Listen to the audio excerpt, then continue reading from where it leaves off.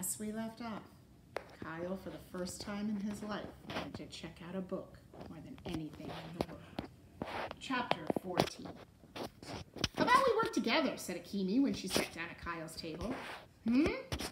Kyle couldn't take his eyes off of Sierra Russell. See, she had drifted up 25 feet, was leaning against the platform of her floating platform, and completely was lost in a new book. Hello, Earth to Kyle. Do you want somebody else to get first dibs on the Electronic Learning Center? No. Then focus. Okay, how do we use our wits in the library to find dessert? Akemi nodded toward Miguel, whose fingers were dancing across the screen on the desktop's tablet computer. I think he's doing a search in the card catalog, whispered Akemi. Why? I don't know. It's how you find stuff in a library, Kyle. I know that, but we're not looking for books about dessert. We need to find the actual dessert. Andrew Peckelman stood up from his desk and sprinted toward a spiral staircase leading to the second floor. 2 seconds later, Charles Chiltington was sprinting up the staircase right behind him. All the other players soon followed. Everybody was headed to the second floor and the Dewey Decimal Rooms. Miguel popped up from his desk and made a mad dash for the nearest staircase. It's got to be in the 600s, you guys, he called out to Kyle and Akemi. Thanks, said Kyle. But he still didn't budge from his seat. I guess the 600s is the Dewey Decimal category, where you get to find books about desserts, said Akemi. Maybe we should... Wait a second, said Kyle. Kyle, in case you haven't noticed, you, me, and glider girl Sierra are the only ones still on this floor. And Sierra isn't on the floor. She's kind of floating. Hang on, Akemi. I have an idea. Kyle pulled out his floor hand. His floor plan. Dessert is probably hiding in plain sight. Just like the bonus codes in the Squirrel Squad. Follow me. Where to? The Book Nook Cafe. It's the one room in the library where, according to Dr. Zinchenko, who told us back at the hotel, food and drinks are actually allowed. They strolled into the cozy cafe. Woo! Shouted Akemi. The walls were decorated with shelves of cookbooks and several tables loaded with trays of cookies, cakes, ice cream, and fruit. That's why the curtains were closed behind the windows in the rotunda, said Akemi, so we wouldn't see all the food and dessert. Way to go, Kyle! Kyle did his best imitation of Charles Chiltington. I'm Akemi. We never lose. Except, of course, when we don't win. After everyone had dessert, Kyle and Akemi were the first ones allowed in the Electronic Learning Center. So remember, they didn't win the first battle, did they? But they won the second one. They found dessert because the food was only allowed in the Book Nook Cafe. So Kyle used his clues, what Dr. Zinchenko said, and why the curtains were closed, and they were the first ones to find it. So they get to go to the Electronic Learning Center, or what Ian called the video game room. Kyle flew the space shuttle.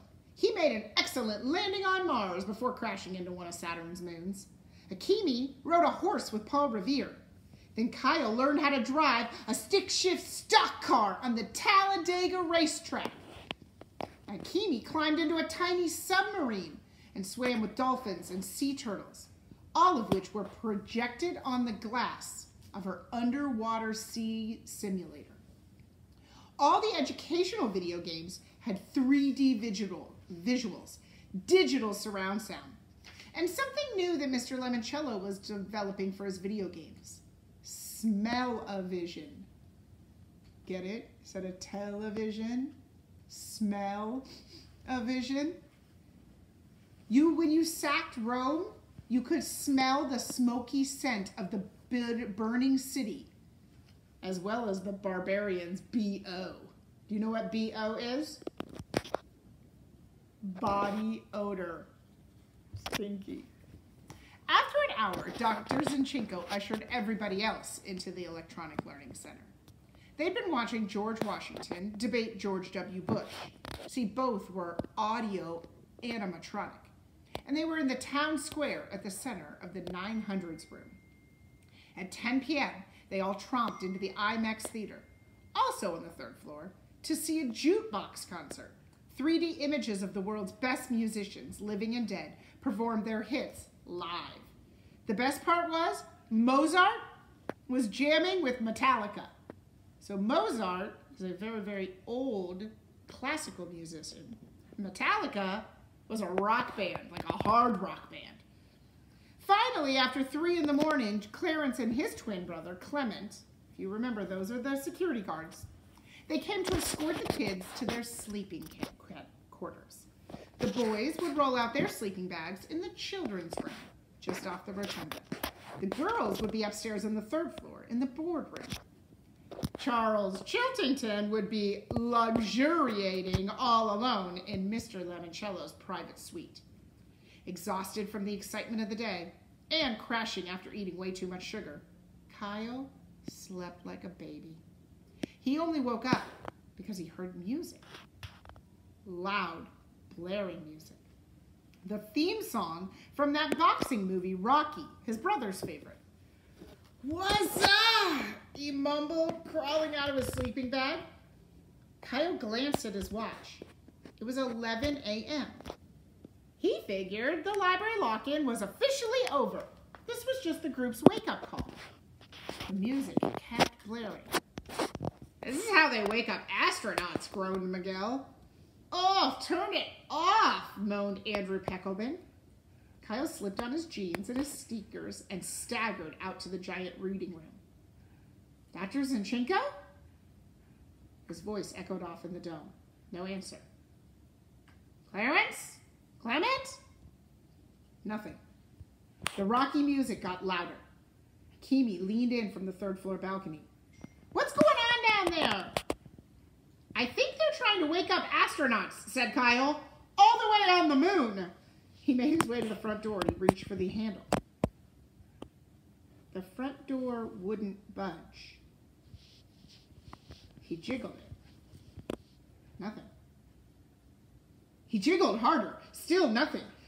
Kyle realized the library lock-in might be over, but they were still locked in the library.